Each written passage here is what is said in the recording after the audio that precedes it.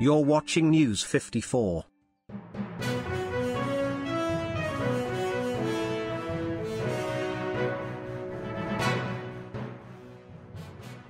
On our news just in, it has been reported that 𝙏𝙝𝙖𝙣 blogger Edgar Obare is in trouble.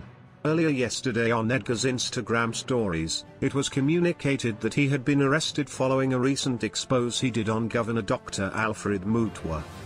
Things have taken a different angle after DCI's social media accounts reported that their investigations have concluded that Edgar has been training, or rather coaching, ladies on how to trap and stalk prominent persons with the aim of blackmailing them into paying large sum of amounts. In a recent case, Edgar is accused of coaching the lady who came out in his platform claiming that Dr. Mutwa had impregnated and abandoned her. The DCI Twitter page captioned, and I quote, "In a case of outright blackmail by fraudsters who intend to benefit financially from prominent personalities, by tainting their images online and demanding money not to post scandalous information about them, detectives have once again arrested serial fraudster Edgar Obare. The suspect, who has had previous run-ins with the law for publishing false and malicious information regarding individuals and their families, is once again a guest of the state." Detectives from the cybercrime unit have uncovered an underworld network of criminals involving jobless young ladies recruited by Edgar to stalk prominent personalities in the political, business and religious circles for monetary exploitation.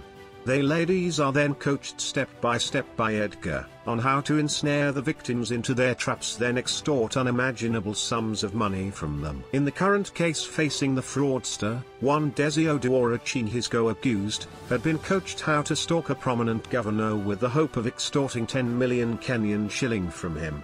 Edgar had shared the governor's number with her and instructed her to tell him that she was pregnant for him and that she would tell the whole world about their little secret. When the governor did not respond, she was instructed to threaten him that she would share photos that they had allegedly taken in compromising situations, but the governor did not respond.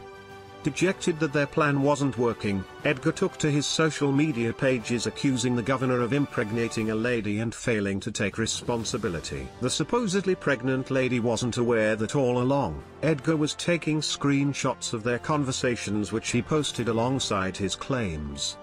Fearing the repercussions of Edgar's actions, she reported the matter to DCI offices in Nyali. Detectives have since established that the lady isn't pregnant as she had claimed. Further, the lady has said that she has never met the governor, adding that she had only been recruited by Edgar to extort money from the governor. She has since been arrested alongside her tutor Edgar, and they will face publishing false information charges, contrary to Section 2.23 of the Computer Misuse and Cybercrime Act, 2018. Young ladies are advised to be wary of such fraudsters out to exploit them for their selfish gains, and are advised to find alternative sources of income. Anyway, stay tuned as we bring you more developing stories.